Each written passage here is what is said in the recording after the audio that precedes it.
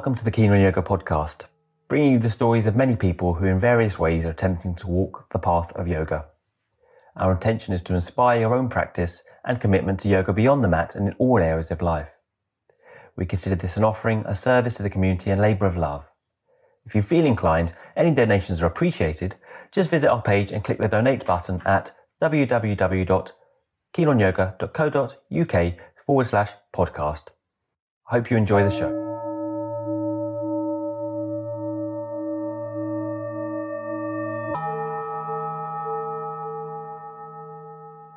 Dharma Mittra was born in 1939 in Brazil. He started studying yoga in 1958 and was teaching since 1967. In 1964, he left the Brazilian Air Force and moved to New York City to study with his guru, Swami Gupta, or Swami Kailashananda, as he's probably known. After intensive study of Ashtanga, Patanjali Yoga and Karma Yoga, he was accepted and initiated as a Brahmanacharya, a sannyasin, a celibate. Dharma began teaching in 1967, as I mentioned. In 1975, he founded the Dharma Yoga Center. Dharma Yoga is based on ahimsa, compassion, and a particular rooting in the Yamas and Niyamas of moral conduct. Dharma Mittra is famous for completing his Master Yoga chart of 980 postures in 1984, and it hangs on so many studio walls around the world. He has recently published a book entitled Asanas, 608 Yoga Poses, and in 2006 he released an instructional yoga video series entitled The Mahasadhana, The Great Practice. So I'm deeply humbled and appreciative of Dharma Mittra on our podcast today. Welcome, Dharma.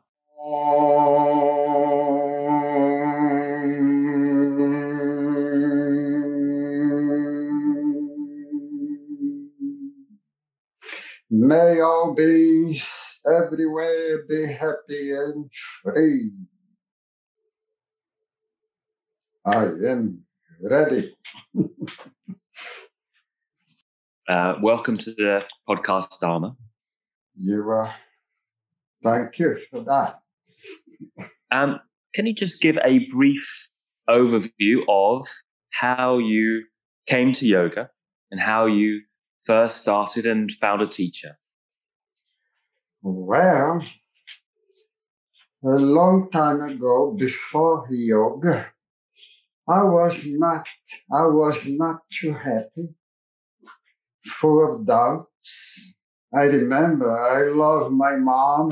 My mom at that time was my only thing, but at the same time, I could visualize, see, predict that very soon she'll be gone. Right. And then I have religion also that brought me lots of fear. If you don't follow this, if you don't achieve this, you go to hell forever. That was terrible. Lots of pain and suffering. Well, because nobody can follow anything. It's so difficult to follow all the rules. To be ethically civilized is so difficult. I was expecting that. Also, my religion did not offer any reincarnation. Just in case you can't achieve your goal, that's it. No more opportunity. Right, yeah. Then what about the unconditional love of God? That's it. Send people to hell forever. So I had lots of doubts. And fortunately, I have a younger brother who had lots of yoga books. One day he lent me a book. It's called Muni Sadhu, Days of Peace, describing the samadhi, the bliss that is generated according to based on realization. When you realize what you really are, what is ahead of you, everything the way it is, it generates this bliss. And then I was really like, that's it. And then I read the book. And then I saw some notions about the essence of yoga, the essence of life, the way it is, not in a fancy way. Everything following the natural laws. And then I start doing some practice through the books, because at that time, there was no teacher available at that time. And amazingly, my younger brother came to the United States. And he immediately, on 1962, met the guru. At that time, all the gurus was coming from India. Everything the right time, right place. After he met the guru, he was really happy and wrote to me, please, if you want to come, I found a guru here. You can meet him. I'll support you here. You may come. I was extremely lucky, because when in 1964, I quit the Air Force. I was in the Air Force. I quit and came. Just after I came, the government closed. No more people allowed to immigrate or to go. I was really lucky. So after 5 years, after 2 years, when I arrived here, I met my guru immediately. He has to make the translation for me, because I couldn't speak anything. And then I start getting full time, being obedient to him. So I met him. I also realized as soon as I saw him, that that's it. I like him. I was really faithful to him. What was it you liked in the teachings? What was it that appealed in the teachings of yoga as different to Catholicism? And what was it that you felt? Your teacher was Swami Gupta. Is that right? Yes. What was it that struck you about that man? Well, the instruction was like the traditional way to teach yoga. But every student who become a teacher, according to their condition, they emphasize whatever, according to the teacher. In my case, I emphasize the essence of yoga. What is at the end, that you have to tune your mind with your guru, because it can only be imparted psychically. And also what is ahead of self-realization. It is not just like most believe. You go to be with the gods, you don't have to come here anymore. I realized something else through other scriptures that goes beyond where most yogis come to an end, self-realization. It goes beyond that. What is ahead? Self-realization, after that, is the end of pain and suffering. But it is the beginning of amazing things. The meaning of life, to experience amazing things ahead of us. Of course, we are already self-realized. We know what we are. It's the Atma. But the ego, we have to hold the ego forever. And every time you return, better and better. I mean, to experience the Lord manifestation. According to the Bhagavad Gita, the Lord manifestation is endless, infinite, subtler. According to the Bhagavad Gita, in future, as we evolve and get a better instrument, we'll become angels and the gods and higher to participate in creation. You understand? Yeah. I myself, I am so eager to leave this body because next life I must can see it. I'll be teaching space station. I think so. With what you've done in this body, I think you'll be, I mean, if you're going to better that, I think you're definitely going to be pretty high up there. Yeah. Yeah, the self-fun going to be amazing. There is no more virus. The planet will be in harmony. All diseases going back because people are getting more and more ethically civilized. And then I'll be able, the ego is still here. I want to see everything ahead of us. I want to see this planet 20,000 years from now and passing through all these beautiful things. Anyway, we emphasize compassion because it is the foundation of everything. Ahimsa, to be compassionate, respectful to beings, and then automatically we feel more peace. Our consciences are clear.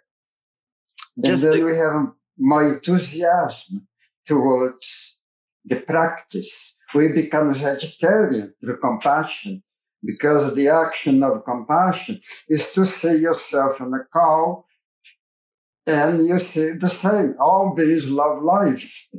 They want to be happy like us. And then automatically we get healthier. We become more obedient to the teacher for some reason. And compassion triggers something inside your compassion. The senses of perception become really, how to say, sensitive. Right. You'll be able to sense subtle thing, the presence of this intelligence. You don't have to believe anymore because we sense what is controlling everything, and we are also part of it. So we sense that, and then we get serious about the practice. So I emphasize compassion, get healthy first. These are the preliminaries of the practice. What is the practice of Dharma yoga? Just to backtrack for people that don't know how to practice. What is your practice? You mean my own personal practice? No, how... Oh, the practice of Dharma yoga, they call it. Yeah, exactly. Yes. Yeah. The main thing is to do pleasant poses. It's not to go, unless your body is fit to do a fancy pose. Okay. Mm-hmm. But the main thing is to keep Yama, the ethical conduct. We emphasize, get the knowledge, the only knowledge available, the best self-knowledge, Atma Bodhi. Be faithful to your teacher, faithful, obedient. And then the practice starts with the asanas and pranayama first. Right, so pranayama from the start is important. Yeah, we emphasize here only one main pranayama. All the others are for conditions. Right, okay. But the main one, the one that will bring the prana up, and then your consciousness expands, is the alternate breathing. We emphasize, master the alternate breathing. The asana is not that important. Right. But if your body is fit to do it, do it. If not, you have to go to the gym and be in good shape. You do. Go to That's the gym, important. do martial arts, do anything, but you have to move. Right. And get busy with Atma Bodhi. And be obedient to your teacher. Ask questions. What is it? You come back a lot to the obedience and the kind of old-fashioned idea of devotional to the teacher attitude. What's the importance of that? Why does one need that in practice so much? Oh, devotion is amazing. As we keep the ethical rules, become more ethically civilized, automatically we sense that devotion There are infinite of beings. Creation has no beginning. There are beings who went infinitely back to the past. At this moment, they are amazingly high, the gods. Mm. The gods are manifestation of this being. We call it God, but I don't like to say name God. This intelligence. So they manifest in his manifestation, beings like us. But they are high. We need their help. There are infinite numbers of these beings here. We cannot see it. It's available. But in order to go through this process, we have to, there are, let's say, infinite numbers of celestial doctors, celestial teachers. The physical teachers, we can contact them here, but there are higher beings who went before us. They are in different levels. So we need lots of prayer and help from these beings. We pray for the teacher. Mm-hmm. We respect this force. I usually like the name force because the God himself, the way people think it don't exist, is this force. They manifest in other beings, the gods. Like most people, most religion believe in the God creator. So it's the beings who project creations. So we need lots of help, divine help and show respect for this being. Lots of devotion. Devotion is also belief, faith, concentration, respect, loyalty. Right. So if you're not that committed to the asana as something kind of esoteric, if you could easily go to the gym, right, and the pranayama is quite basic, the method itself in technique sense is quite simplistic that you're offering, right? It's something other that you're focusing on, something kind of more subtle that's lying behind asana and breathing, if that's right. Right. Well, according to the condition of everybody, your physical condition, also your conditions from the past. Many of us are older souls, are ethically more civilized, evolved, is naturally.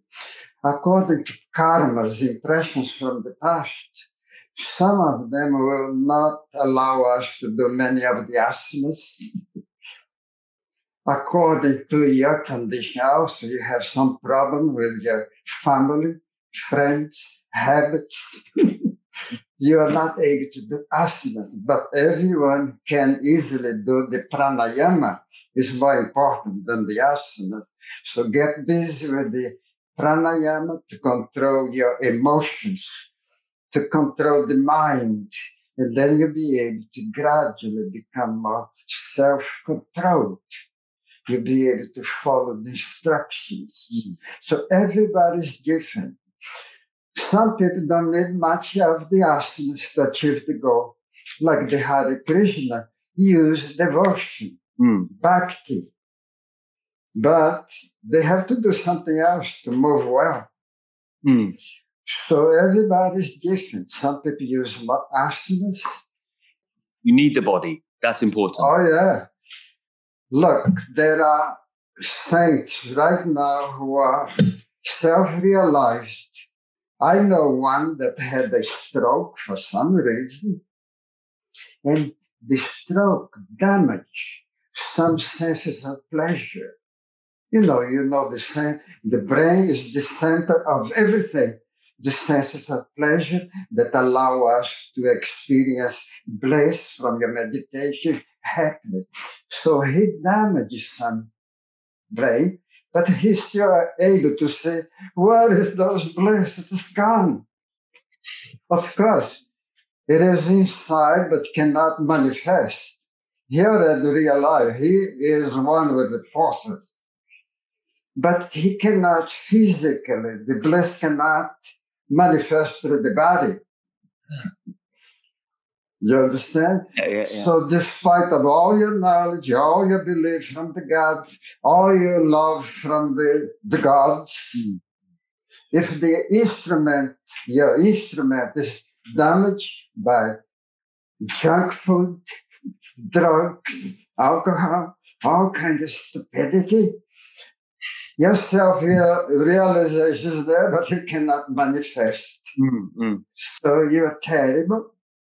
Let's say if I was stuffed with bad food, how can I talk to you right now?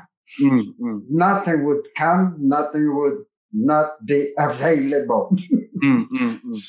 So everybody is different according to conditions. You have to be healthy. Eat, become vegetarian. And then you never see a doctor again. Can you briefly, I know that you're very committed, pretty much you're a vegan, aren't you, I think? And also I read mainly raw food is important. Can you speak briefly about like your feelings about diet? Diet, as I said now, if you eat incorrectly, your senses of perception, your nerve system, your brain, your senses of enjoyment are not, in good condition, healthy. You are, you don't have much enthusiasm in order to cope with your household obligation, with your spiritual obligation, especially for the yogis, sharing the way. So the diet is extremely important. Do you want to find out how ethically civilized we are here in this planet? How evolved?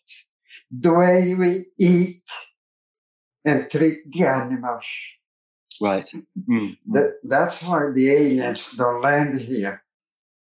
Before they land, they come down, they have powerful telescope. They zoom into the Burger King, McDonald's, and they say, oh my goodness, people here still eating animals. How can I share them the knowledge of the flying saucers? They're going to come back in our planet and making us food. And you're very importantly committed to ahimsa and non-harming animals. It might seem obvious to most people, but can you explain why that is? Remember the action of compassion? Like I emphasize my students, meditate occasionally on compassion. And then some students come, how? Well, the action of compassion is to place yourself in others. Let's say you have someone that you really love. Every time they are in pain, right, you immediately place yourself there, force yourself, you see the pain. It hurts more on us than on them. So it is the first step of self-realization to realize that the self is in all, not only movables, all, even a plant. Right. Even the planet is a being. We have to respect it, don't pollute it, be nice to it. So the action of compassion is to place yourself in others. And then automatically, how can you eat meat? Impossible, because you place yourself on the other side and immediately you lose that desire. Many people become vegetarian, but they don't know the knowledge, but they still hold the craving. Right. But when you see the self, the other side, it's like your children. With this knowledge, you see all beings like a child. When you eat a cow, it's like eating your own child. Oh my goodness. So that is very easy. Just meditate and put all the action together. Okay. And then you realize what to do. And specific instructions? I know people would want to know how you've eaten over the years, because, I mean, due to karmic reasons, you might say, but nevertheless, you've had an amazing physical practice for so many years. You're a paradigm of health. What are your tips, your actual specific tips for diet? Well, diet has to be changed slowly. I remember in my case, 1960 or in the late 50s, I stopped eating flesh. I kept only with the shrimp and the fish. But after a while, I started, and then I removed that. I could not eat them anymore, like flesh and cadaver. I kept the eggs. After another year, I started pondering, realizing egg is just an embryo. And then I could not eat it anymore. I kept with the mozzarella and the cheese. Yeah. I remember in the early 60s, 70s, I still eating mozzarella a lot. Yeah, right. It's so nice. But then a Swami came to me and said, you know what you're eating? A pile of milkers. Yeah. That's why you cannot succeed in your pranayama.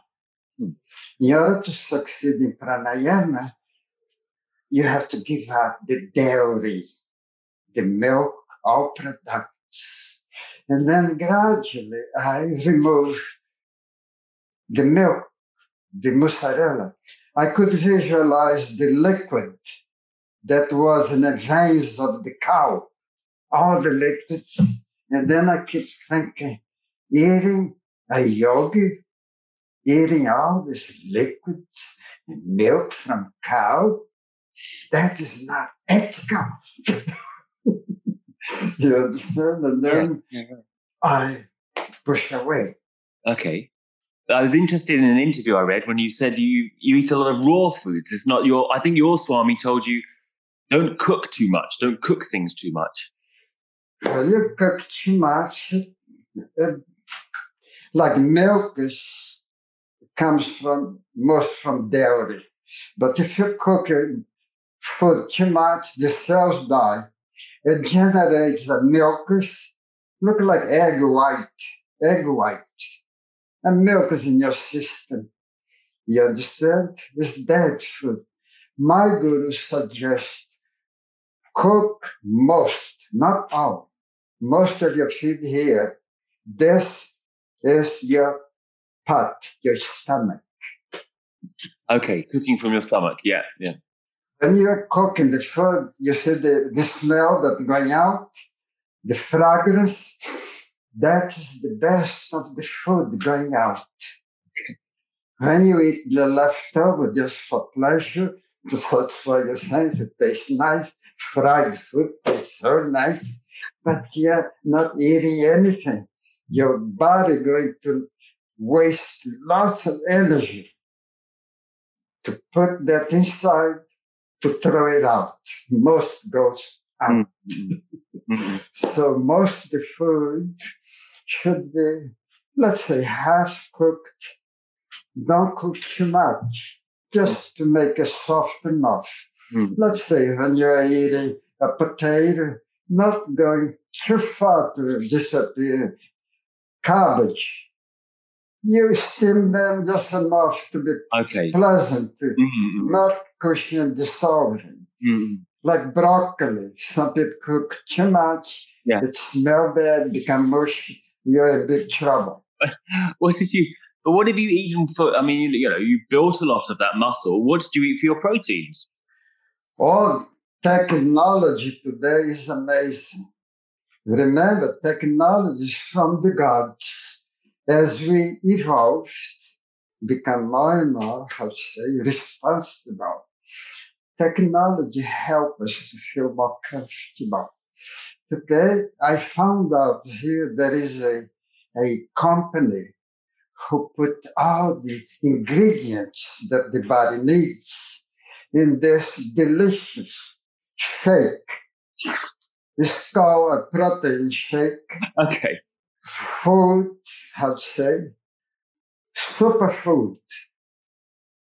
So I buy this container. I mix with my blend. My blend usually is made of 1 avocado, 1 banana, 2 scoops of this beautiful stuff twice a day. Okay. And then you're happy because you have all the body you need. You don't gain much weight, but you are strong enough, right? Like I am, almost 83 years old. Oh my God. The body still, except the face, but still some muscles are left.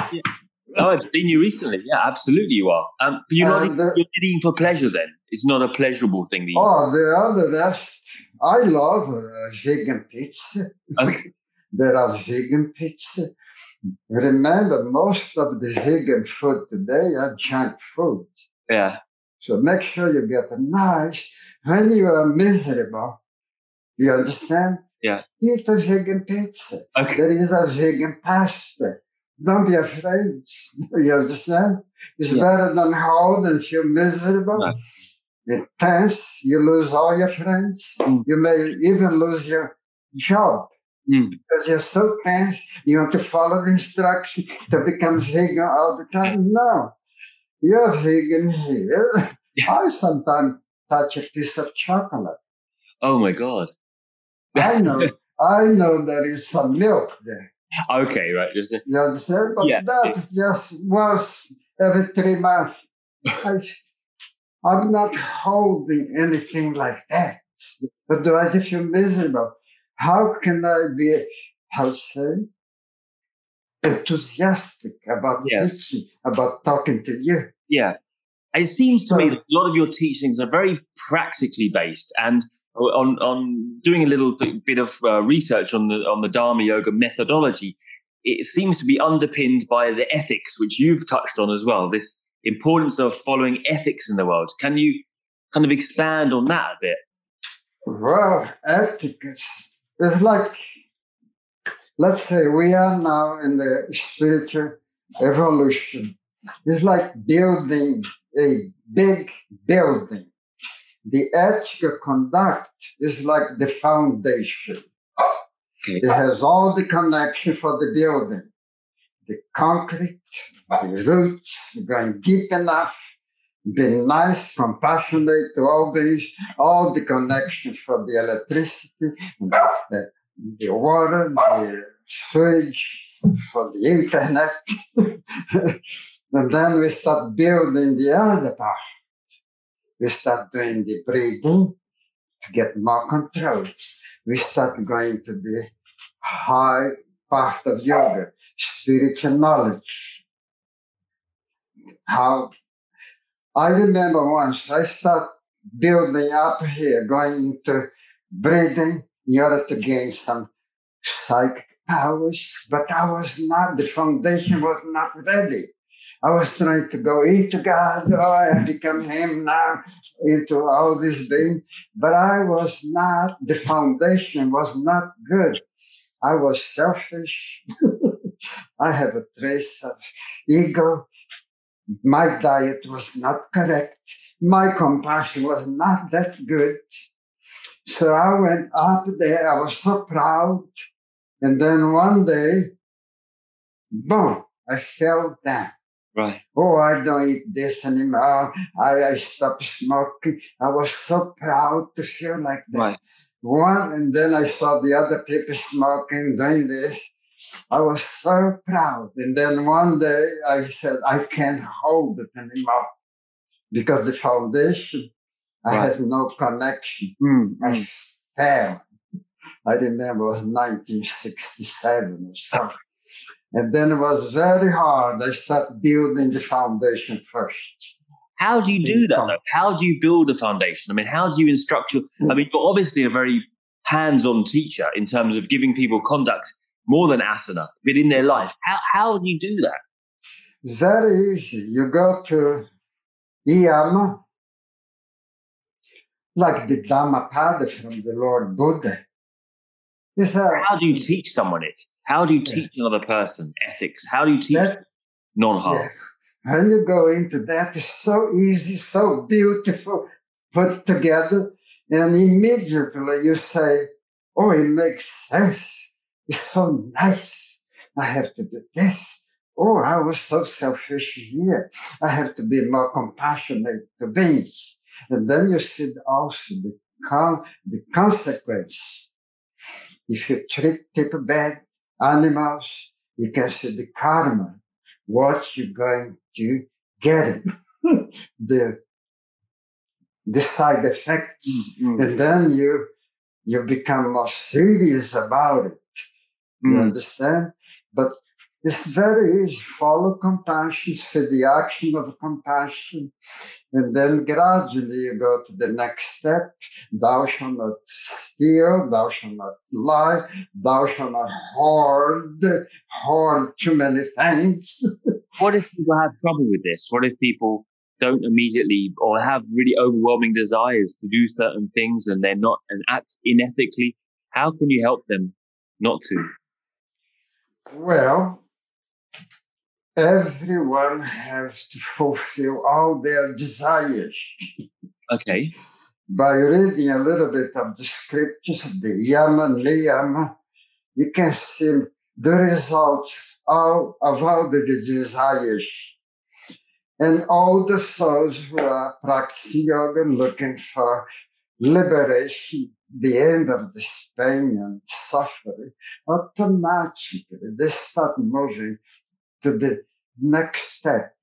They start being more serious about not hurting others. Also, you're going to hear that it is by making others happy that we can be happy.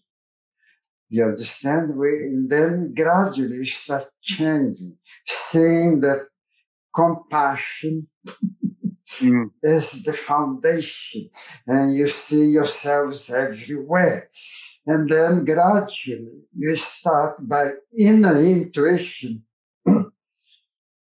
going into other scriptures according to your degree, your level of spirituality. The older, the age of our selves, not the body. There are older souls who are seeking higher things. Automatically start leading to other scriptures. You go into the Bhagavad Gita, and then you go to what? The philosophy of yoga, the Yoga Sutras, to learn how the mind functions. The Yoga Sutra also is beautiful. It put all the limbs of yoga where you progress slowly. It does, it fits to all conditions. According to all conditions, some people emphasize more the first step. The other one is more on the third. Some older souls do not need any step, maybe just the last one. They are about to get self-realized. They can easily tune themselves into the supreme picture because they just need the psychic connection. All the other part was already done in the previous lives.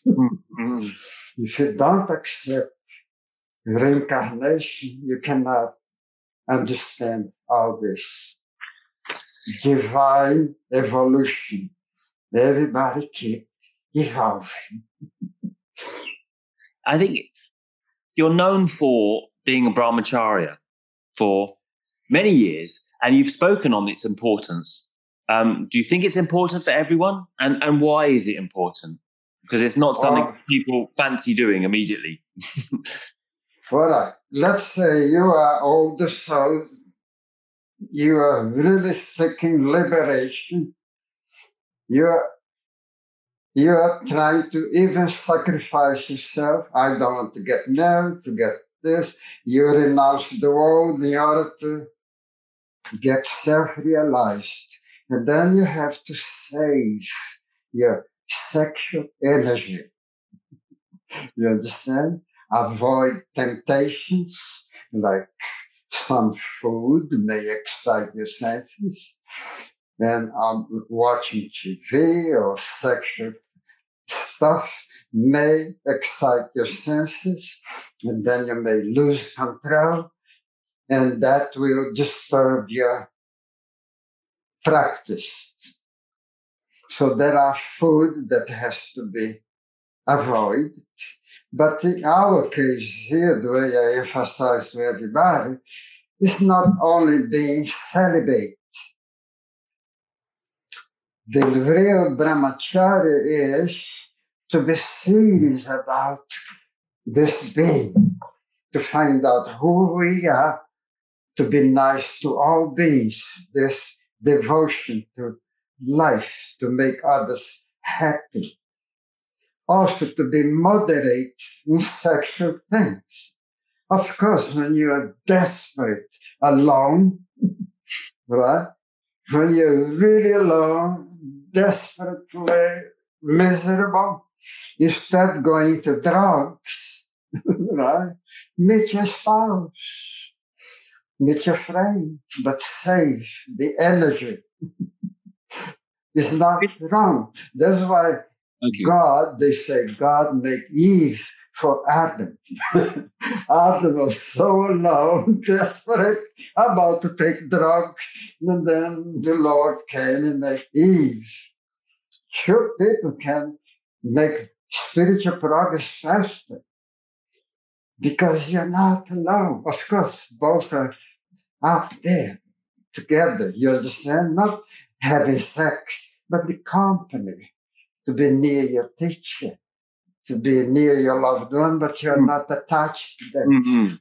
Celibacy means the household obligation.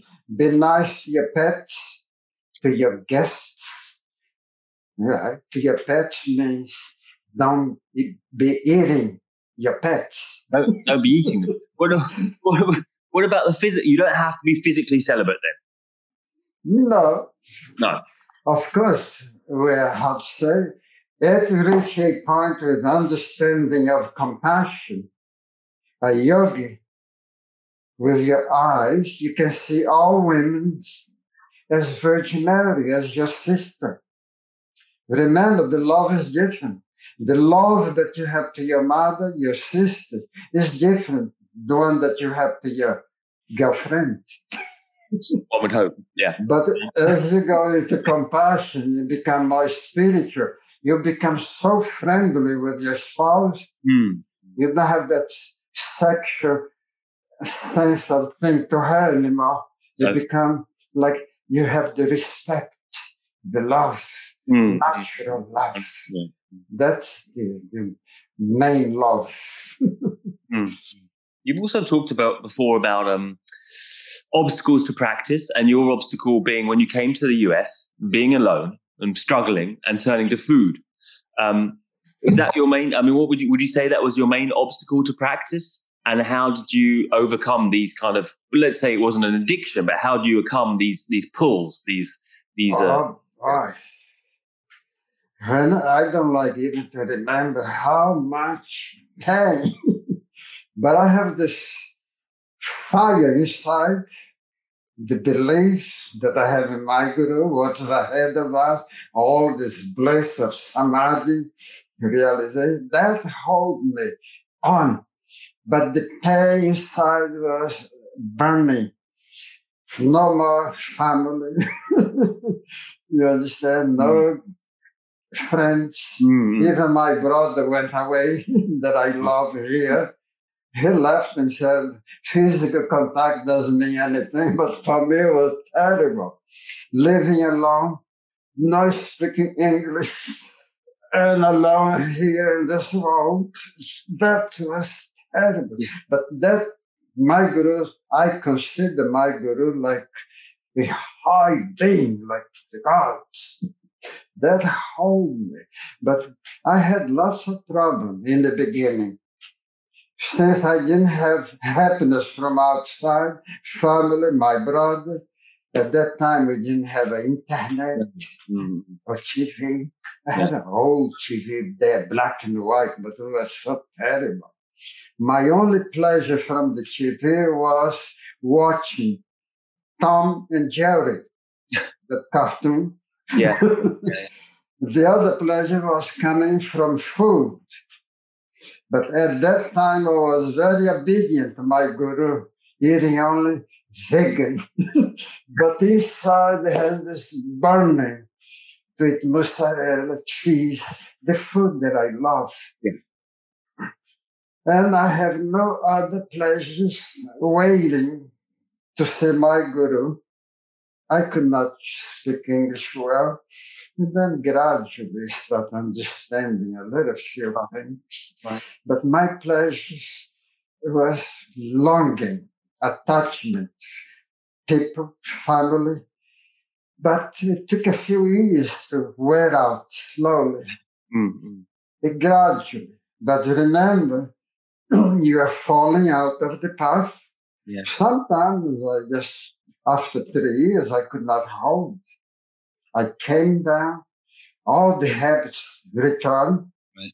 I remember once even I ate egg once or twice, mozzarella, candies. I love candies. Going to movies, even porno movies, because I couldn't hold this fire of sex. Yeah, the fire of sex will torment you like hell. But get out. Sometimes I participate in that, but crying at the same time. I go to my guru and say, "Oh Lord, I cannot keep anything." He said to me, "As long as you are making effort not to do it, don't worry, my son." Even if you fail. Yeah, that is your own stuff from the past, attachment.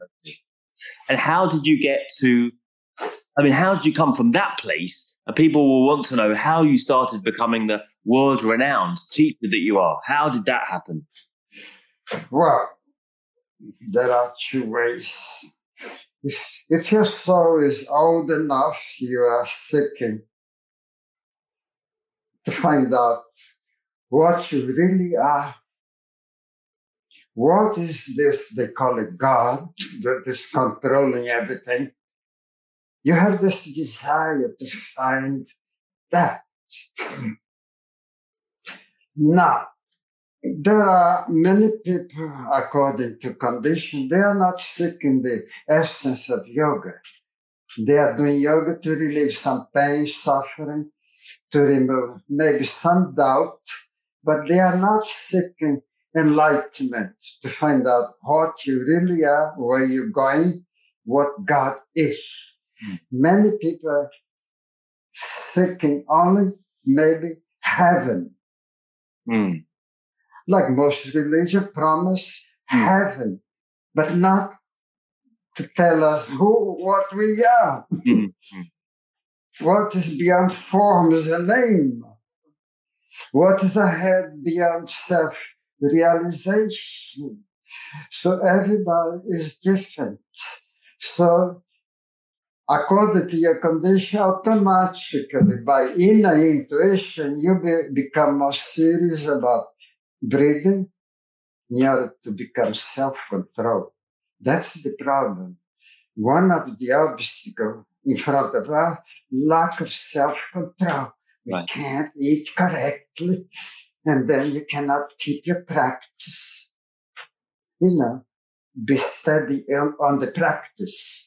So does the wish for pleasure get in the way of practice? Yeah, that's and everybody's different. Some people the food cannot, the craving for food do not leave them alone. Some other yogis, according to their condition, they can easily control their food, but they are attached to sex. Or maybe other ones are not disturbed by sex and food, but they want power, fame, prestige to become the most famous yogi in the world.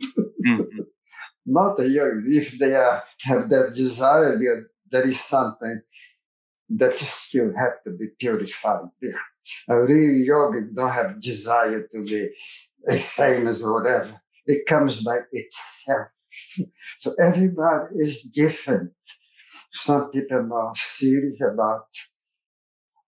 Most yogi wants to go only up to samadhi, to enjoy undying bliss. But the real yogi who went to the scriptures, there are other scriptures that goes where yoga left. They start from their head. Like which ones? Oh, there are many scriptures. Some of them are called Avaduta Gita, Astravaka Samhita. A teaching that goes a little bit beyond where most people left it, up to heaven.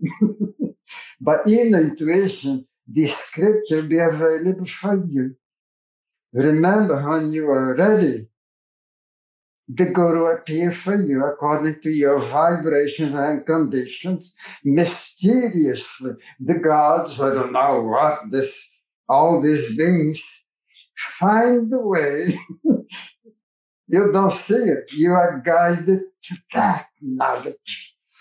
And then it makes sense. That's it. So I believe that everything, there is no fancy thing. It follows Prakriti, the laws, the natural laws of nature.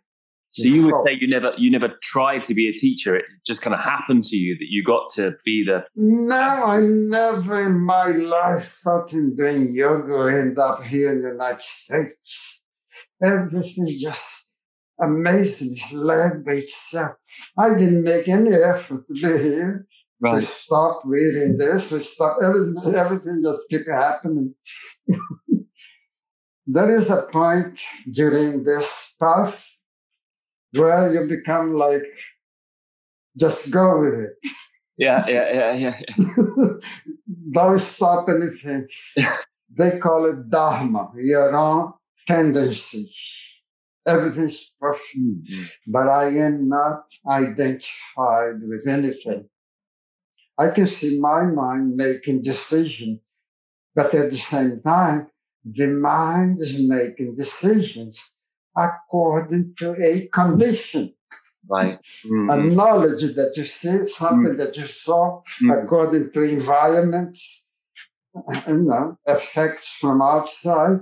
You have no choice to the body and mind to move like that. And one beautiful thing, I look at the past when I commit lots of sins, hurting others, hurting people, hurting animals, because I was ignorant at that time. According to all the ignorance conditions, everything you realize, you have no choice to happen exactly, perfectly like that. And then you feel, of course I still feel I owe some obligation. I want to make up to them. I apologize. Please born in future as my son, my daughter, or my pet. But the beauty is this, you see everything moving by itself. Perfectly. The future is already there. Everything is there. If you could decide to see what's ahead of you according to all the conditions. Yeah. You see, which day you're going to realize you're going to be whatever. Everything is already here. Remember, the yogi knows that, but he, don't feel like if everything is already there, I'm not going to do anything anymore. No, we are here, changing, moving. That's the trouble, because you still have to make effort. I mean, you still made effort. You woke up early, you taught, you made many hours a day of teaching. How do you know when to make effort then and when not to? Like, what is the right way of flow and what isn't the right way of flow? You have to pound and reflect upon the laws of karma. That everything that moves is according to a previous condition in relation with all the other that is moving the same way in conditions. Mm-hmm. Let's say there is a meditation called seedless meditation, where you do not make any action, but the mind of it doing action. Mm-hmm. But you're inside, unconcerned. Thoughts come in your head, let's say, oh, I have to do my laundry after the class. And then from here, do it as you realize why the thought came to my head. Because I have dirty laundry. And why they came at this moment? Because it's too much. It's disturbing. And then what else you realize? I don't think. The mind thinks by itself. And then the thoughts are projected into your consciousness. And then if you put all the other things together, according to some knowledge that you are hearing right now, it may affect your decisions tomorrow. Oh, tomorrow I'm not going to eat fried chicken anymore.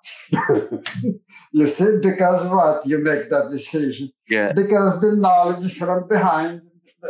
So everything is like that. When you realize that, and then you feel the peace inside, but the peace stays there. But remember, we are here in another state of consciousness, dealing with the world, doing the best. Whatever you are doing now, you realize it is already past. You cannot change. What makes us happy right now? What you have done in the past, right? Right. Remember something you have done in the past that's terrible.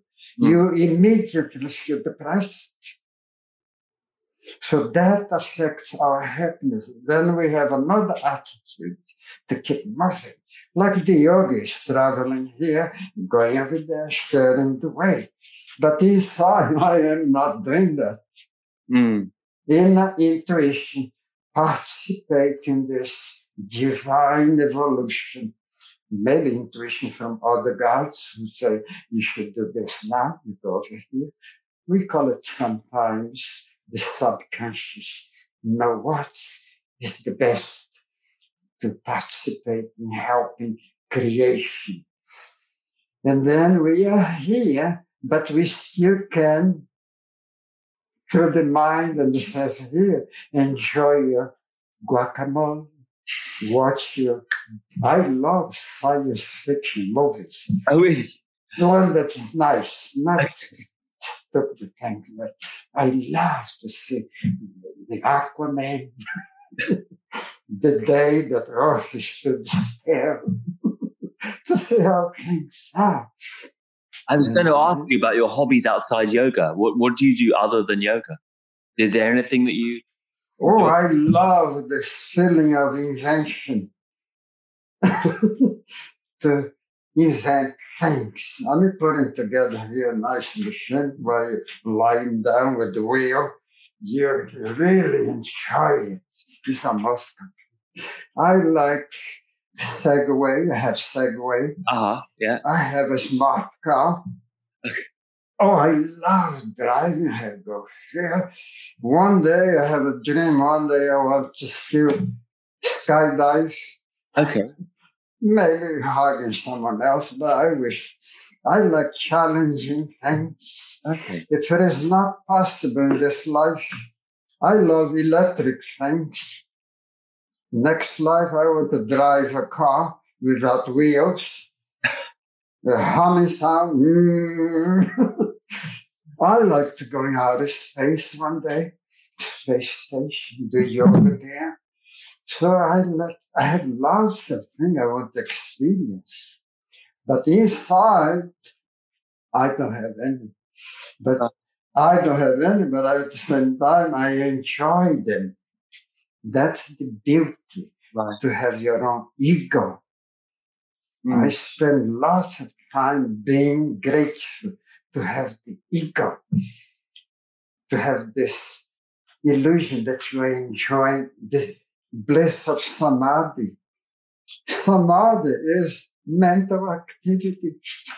But remember, we have to be with it in order to cope with everything else. So just finally to conclude, what would you say is the main thrust, the main emphasis of your teaching, of you as a teacher? If someone comes to you, how do you guide them? First, I go straight into health, doing some poses. A good yoga teacher are able to adjust the postures, the asanas for the student according to their condition. Also, the yoga teacher can see their tendency. Some students are more, fit to go into compassion. I emphasize compassion and the diet. And then gradually I touch them about the end. What is the goal, the essence of yoga? The bliss in the end, the mental power, self-control. And then they have some enthusiasm by knowing that. Right. So you treat people quite differently. You don't give everyone the same information. No. Okay. Well, sometimes if you're in group, you have no choice. But some of them may come and ask some questions. And then you give the question according to him. But in general, you say that about health, the goal, everybody catch it. And then emphasize the main breathing, just one breathing, very simple. The alternate breathing. Nadi Shodhana. Yeah, the others is according to your conditions. Okay. And then I don't force anybody to do too much. I emphasize them do little, but frequently, constantly, very little. Do 10 minutes, but Monday through Friday. Don't miss it. And also emphasize, you have to find the teacher that you like. I don't hold anybody here. I say sometimes, all right, if you find another teacher that you, I'll be in bliss to see you happy with someone else. I don't hold anybody. And I see myself on the other teacher too. I am identified with all the other teachers. So to whoever they go, they are in my hands anyway. I like that attitude. That's wonderful. Yeah. Every student is different. Yeah. Some students are seeking only what? Mental power, up to Raja Yoga, the mental power and the bliss. So there are teachers who goes up to that. Some of them are concerned about health, alignment. So there are people in Ashtanga Yoga, like, the Iyengar teach lots of Ashtanga, lots of concentration, alignment. Yes. So there are teachers who are teaching, but they want to date the students. So there are students who want to date the teacher. So they are attracted to each other. There are teachers who want your money and encourage people only to do asana breathing for mental powers. So there are teachers for that. So everything's perfect. There are yoga for golf players, yoga for politicians. Everything is perfect. But eventually, everything leads to the same goal.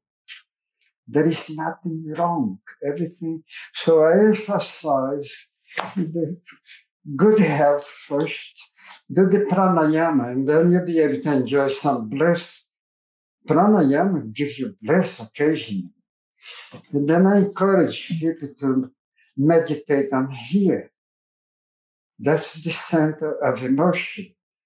Lots of meditation here. Sometimes you end up crying. You start sensing, believing this being is right here. That will trigger enthusiasm towards the practice. Now, some people, my intellect, the student, meditate here. On the forehead? Yeah, sometimes they start seeing light. Okay. Some divine visions. And then they get, oh my goodness, there's something inside. They get enthusiastic. But everything in moderation. Some people don't want any of this. I encourage them, just be nice to your pets. Compassion. Meditate on compassion and sit quietly. Right. Sit quietly every day and think about who is controlling everything. And then they are going to end up with more questions.